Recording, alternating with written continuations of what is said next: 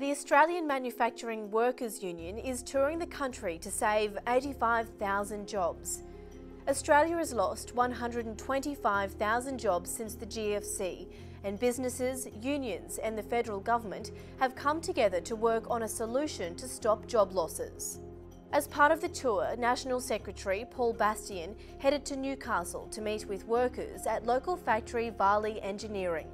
The tour shows that Australia isn't just a country that makes things, it's a country that makes things well. And there's no better example than Varley.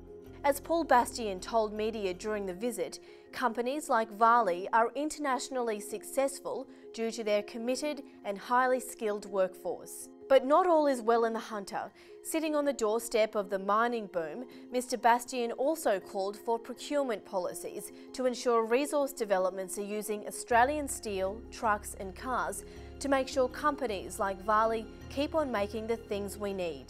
Well, we've got over 20,000 workers and their families here in the Hunter that look to manufacturing for their livelihood. And like all manufacturing, it's under pressure. But here in the Hunter, what's really needed is government support. Government should be using their procurement power through a Buy Australia campaign to support our local industries and local jobs. We are losing our skilled tradesmen around. People are moving off into other industries, other fields and that because there's no job security. These days, government contracts are what's going to keep manufacturing in this country going. They're the ones that can put the big contracts together, the long-running contracts. Smaller businesses can't afford to do that these days. So it's government money, government commitment to manufacturing in this country that's going to keep things all rolling along and give the people, especially people around here in the Newcastle and the Hunter area, that job security that they're looking for. There are thousands of workers in the Hunter who all make quality products.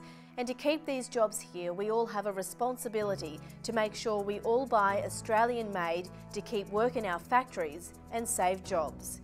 Workers were keen to share their stories and concerns about the industry with the union, and Paul Bastien informed workers of what the national plan should include, such as buy Australian for resource sectors and governments, bring forward infrastructure spending, and make sure defence suppliers have steady throughput for sustainability.